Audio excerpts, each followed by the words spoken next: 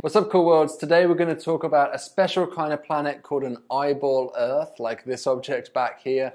But to get to that, we first have to talk about tides. Okay, so we're all probably familiar with the basic idea of tides, especially if you live near a shoreline, and you will see the tide come in and out twice a day, wreaking havoc to our carefully constructed sandcastles. So basic question, why does this happen? Tide goes in, tide goes out. Never a miscommunication. You can't explain that. Yes, I can, Bill. Actually, tides are a very well understood physical process, and on the Earth they are largely due to the Moon. The Moon's gravity tugs on the Earth, but because the gravitational force is stronger when one is closer to a massive body, then the near side of the Earth is going to feel a stronger gravitational tug than the far side. And this causes the oceans and even actually rock on the near side of the Earth to bulge out a little, and the bulk of the Earth to pull away from the far side a little, which leaves another bulge over on that side as well. Now these bulges are the points of high tide, and so as the Earth spins round, each point on the surface will encounter 2 high tides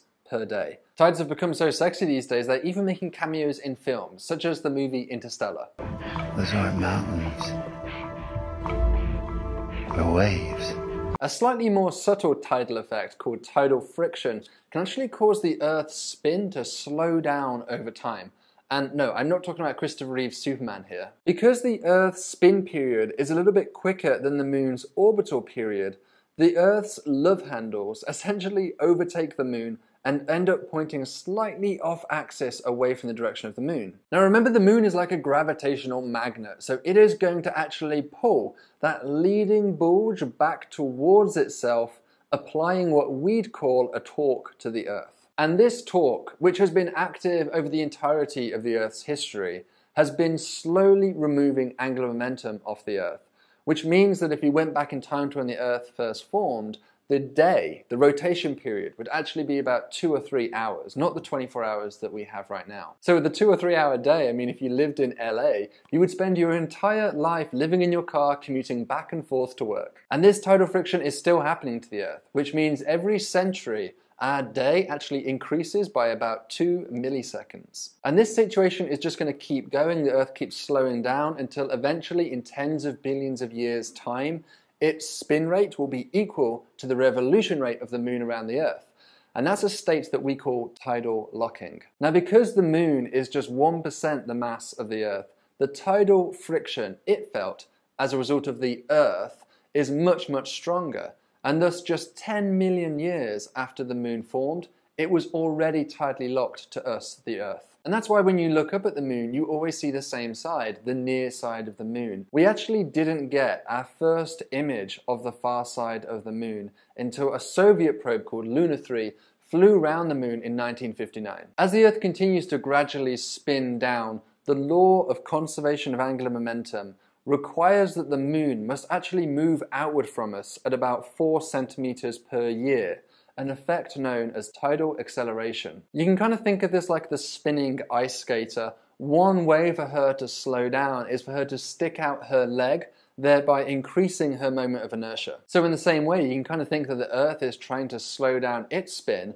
and one way for it to do that is for it to stick out its leg, which in this case is the Moon. So this means that billions of years ago, the Moon must have been much closer to us. In fact, when it first formed, it would have been about 25 times larger in our sky, which would have been an awesome sight for any of you time travelers out there thinking of trying to get a good vacation photo. Now, it turns out that these tidal effects are not just important for the Earth-Moon system, but they also play an important role for many of the exoplanets we are discovering around other stars. In particular, tidal locking can play an important role when assessing the habitability of planets like those around Proxima Centauri and TRAPPIST-1. Those stars, like, by the way, 3/4 of all stars in the universe, are M-dwarfs, which means they have a fraction of the mass of that of the Sun. These low-mass stars give off less heat, and so the warm habitable zone around them has to move in much closer. Just like how if you make the campfire a lot weaker, you need to get closer to it to keep your hands warm. And remember, since tidal effects are really just a consequence of gravity,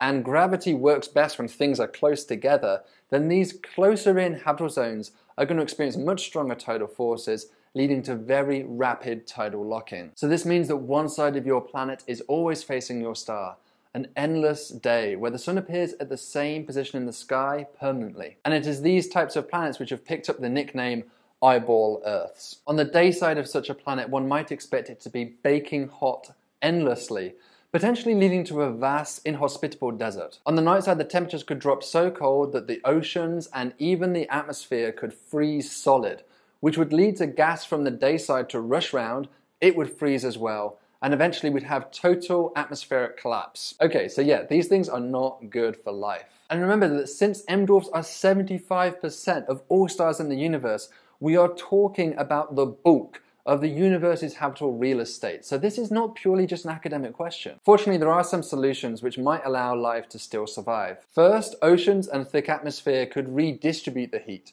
so much so that they could actually stop the night side from getting freezing cold and causing this atmospheric collapse situation. Second, in the so-called terminator region, which divides the two hemispheres, one might imagine the temperatures there to be a little bit more temperate, and therefore potentially life could be clinging on this thin annulus. Third, recent work has shown that evaporation from the day side of the planet can actually form almost like a cloud sombrero on the day side, keeping it nice and cool. And finally, although the planets indeed have a permanent day and night side, any moons around those planets, regardless of their tidal locking situation, would still receive equal amounts of illumination on both sides of those moons. So sorry, Pink Floyd, there is no such thing as the dark side of a moon, but there is such a thing as the dark side of a planet. So, given the right conditions, planets like Proxima b could indeed still be habitable, although surely their climates are going to be very alien to that of our own. One thing I didn't have time to talk about today was tidal heating. If you want to hear about that, let me know down in the comments below and I can do another video on that another time. So thank you so much for watching this video, everybody. I hope you enjoyed learning about alien tides. And if you have any other questions about them, do be sure to ask them in the comments below and I will get back to you. So until the next video, stay thoughtful and stay curious.